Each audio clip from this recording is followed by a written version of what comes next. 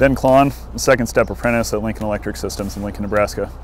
As an apprentice lineman, we aid and assist our journeyman linemen and our crew leaders in performing either live line or de-energized work on our power system there in Lincoln. So a typical day could be anything from climbing poles, working out of buckets, or we could be doing underground maintenance on underground cable. My name is Brock Morgan. I'm a lead skills trainer for Evergy. I hired on as a journeyman lineman in Shawnee, Kansas, and then got into the training department. So I deal a lot with apprentices, journeyman refresher training and stuff like that. My name is Michael Callahan.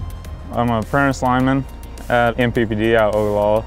It's just fun, you know, you get to work with big equipment. You meet a lot of good people in this industry. I wanted to get a line school education so that I could further my career into a Department of Labor apprenticeship.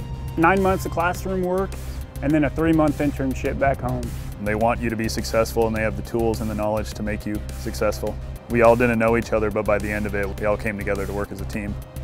Yeah, going to Metro, I believe it has set me up on a good career path. Graduating here, going into industry, I think this is probably right now one of the better schools that you can go to.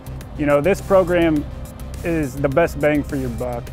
They really just slow down and take the time to make sure you fully understand what you're doing. All these guys who work day in and day out to help these kids become top-notch linemen.